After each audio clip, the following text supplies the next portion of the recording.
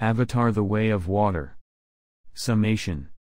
More than 10 years after the occasions of the main film, the film starts with Jake Sully portraying his humble and quiet life as head of the Omaticaya group and raising a family with his significant other Neytiri, which incorporates his children Neteyam and Lok and his little girl Tuk, his embraced little girl Kiri, brought into the world from Elegance Augustine's out cold Na'vi symbol, and a human kid named Spider, the child of Miles Quaritch, who was brought into the world on Pandora yet couldn't be moved to Earth in cryostasis. Please subscribe to our channel and hit the notification bell so that you'll be informed of our new uploads. While Jake can acknowledge Spider as a took-on child, Neytiri is doubtful of him given his human beginnings. Be that as it may, every one of the youngsters blend and mingle well with one another, including Spider, whom Kiri is tender with despite the fact that he is a human. Spider doesn't embrace his human legacy and feels more leaned to Na'vi culture and customs. They carry on with an ordinary existence until one day they notice a bizarre star in the night sky. Once more, much regrettably, they understand it's a RDA space transport with people getting back to Pandora to colonize it, raising another vitally working base.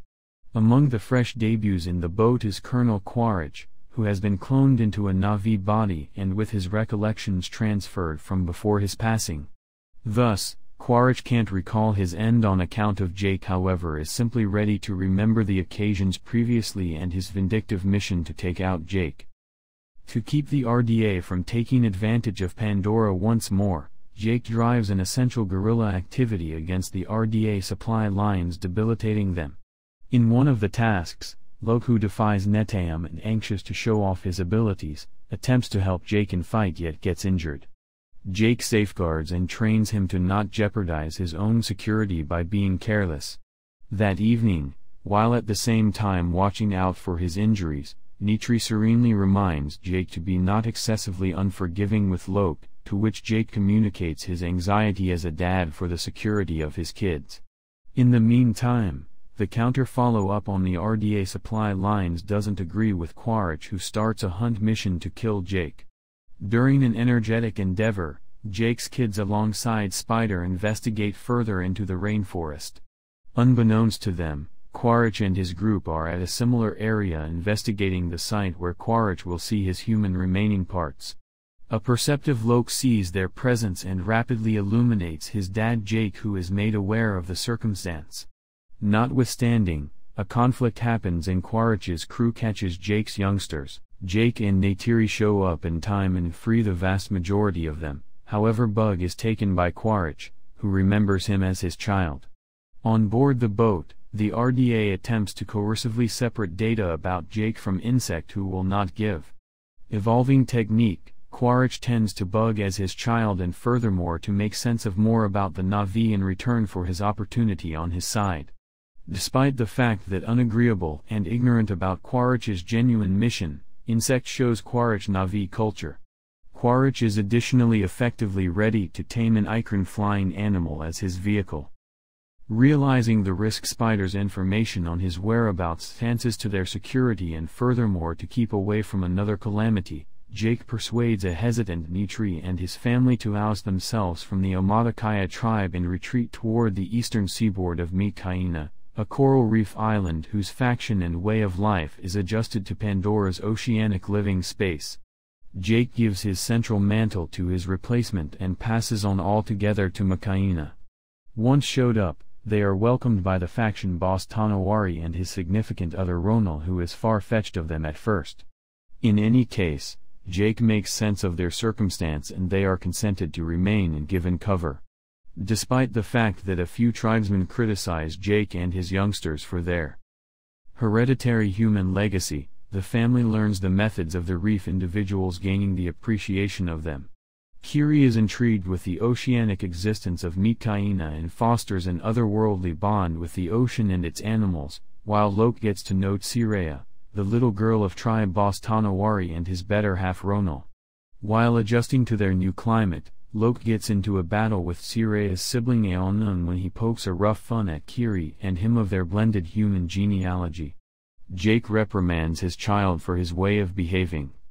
At Jake's demand, Loke gets back to apologize to Aonung and his companions.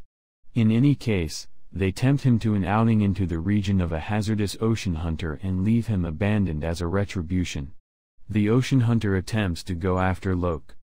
Be that as it may, Loke is saved by and gets to know Payakan, a tulkun, a smart and pacifistic cetacean species whom the Meerkayina think about their otherworldly family. Upon his revisitation of Meerkayina, Boss Tonowari, who became mindful of Aonung's activities on Loke, requests that the previous apologize to Loke. Nonetheless, Loke assumes the fault on himself, winning Aonung's companionship. He is additionally informed that Payakan is an outsider among his species. In the meantime, out traveling to a branch off of the Tree of Spirits, Kiri joins with it to meet her mom, however experiences a fierce seizure. She is recuperated by Ronal, yet when Jake calls Norm Spellman and Max Patel for help, Quaritch can follow them to the archipelago where the reef individuals reside. Carrying Spider with him, he seized a whaling vessel which is hunting tulkuns to reap their cerebrum compounds for making hostile to maturing cures.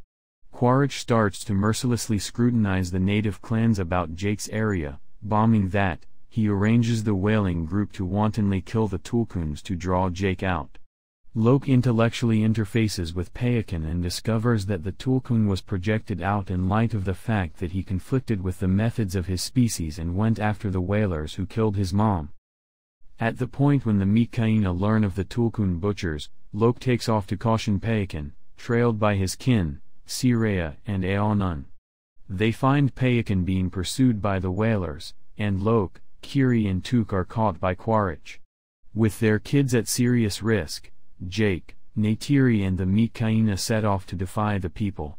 Quaritch powers Jake to give up, yet seeing his spirit sibling jeopardized, Payakan assaults the whalers, setting off a battle which kills the vast majority of the team and fundamentally harms the vessel, making it sink. Neteyam salvages Loke and Bug, yet is lethally shot. Jake faces Quaritch, who involves Kiri as a prisoner. At the point when Neytiri does likewise with Spider, Quaritch at first denies his child, however stops when Neytiri cuts Spider on the chest. Jake, Quaritch, Neytiri and Took end up caught inside the sinking vessel. Jake chokes Quaritch into obviousness and is protected by Loke and Payakan, and Kiri gathers ocean animals to help her save Neytiri and Took. Insect finds and safeguards Quaritch, however passes on him because of his mercilessness towards the Na'vi and putting his objective to kill Jake's family over being his dad and turning into a decent man, driving him back to rejoin Jake's loved ones. After Neteyam's burial service, Jake and his family choose to forever remain with the Meerkayina,